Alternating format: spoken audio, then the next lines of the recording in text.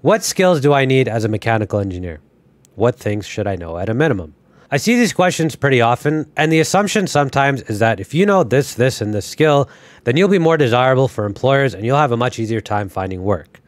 But that's not how it works. While technical skills are certainly important, what gets overlooked a lot are your people skills, how you work with others, how you communicate, your attitude, leadership, your work ethic, discipline, your preparation. Now, this video would be highly unsatisfying if my answer was to just go work on yourself and listen to a bunch of Gary Vee sound bites. So I'll do my best to get a little more specific, but there's a couple of things you should know first about mechanical. One, it's very competitive. Graduates of mechanical engineering outnumber electric and civil graduates by almost 3 to 1 for what seems to be a similar number of jobs. The world is definitely becoming more digitized, but given that we'll always need physical systems, I don't think mechanical is going anywhere. In addition, the space industry is booming. There's high demand for renewables, EVs, robotics, and so on. So I think mechanical is in a relatively fine place, but it's competitive. Two, it's very broad. I'm not going to be specifying too many softwares, for example, because there's just so many different industries that involve mechanicals. While it can be a good thing to have so many different fields to work in, I would try and specialize while you're in school. Get an idea for the field that you want to be in, get internships in that field. I think you put yourself in a better position when you graduate. I'm breaking this down into 3 different types of skills. We'll start with the technical ones. Here are a few in no particular order that might benefit you to know. 1. FEA and CFD. Simulations are something you'll very likely encounter in your career. Understanding the fundamentals is important. How they work, how to set one up, applying appropriate loads and boundary conditions, creating a mesh, debugging. In school, you're usually given the option of taking either FEA or CFD. I would take both. As far as softwares go, it really depends on your situation. A bigger company might be using expensive ones like ANSYS or COMSOL that are a bit easier to use. Smaller companies might be going with some open source ones. Sometimes you'll end up using the ones that are integrated with your CAD software. I would try and utilize your student license as much as you can. Do as many different types of simulations as you can so you get a feel for it. Number 2, CAD modeling. CAD is something you'll definitely see in your career. You should have some fundamentals down both for modeling and drawing. In my experience, a lot of CAD is learned on the job. The designs that you're going to be building and the software that you're going to be using will ultimately depend on the industry you're in and the company that you work for. I would pick 1 or probably 2 programs to learn. I think CAD skills are pretty easily transferable, and there's just so many good tutorials out there that it makes it easy to kind of pick up and learn on the job. Number 3, programming. It's pretty obvious that programming is a huge part of our world and our future. Development of AI, self-driving cars, robotics, machine learning. Languages like Python are becoming very popular. We use programming for analysis, data acquisition. It's a very powerful tool. A good benefit to learning it too is that you can get good at it and even transition to a software position. And if you have a hardware background to go along with it, that's a pretty big benefit. Number 4, instrumentation and electronics. All tests require some sort of electric data acquisition system.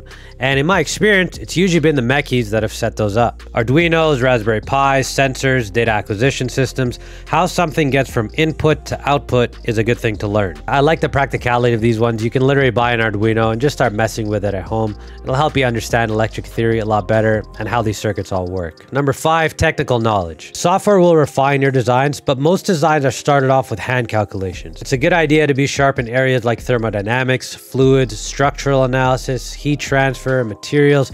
You'll find these concepts in nearly every industry. 6, general software. Excel is widely used by a lot of engineers. That's a good one to learn. MathCAD or SMath, I've used that throughout my career. MATLAB is a popular one. These are just to name a few.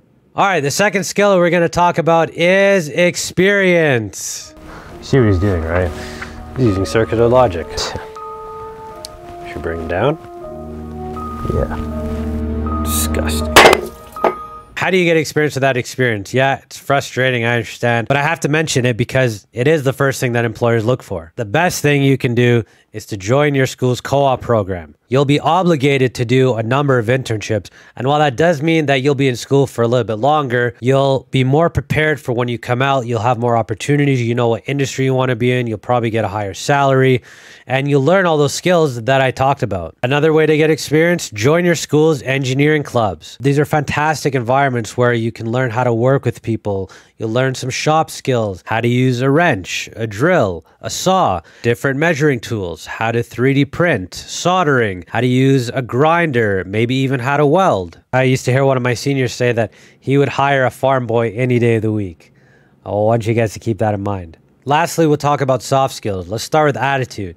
Attitude can be the reason that you get a job or that you don't get a job. Skills can be taught over time, but attitude, you have to come in with a good attitude right away. Do you have good energy? Are you positive? Do you smile a lot? Are you outgoing? Can you hold a conversation? Are you a hard worker? Do you get distracted easily? Do you complain a lot?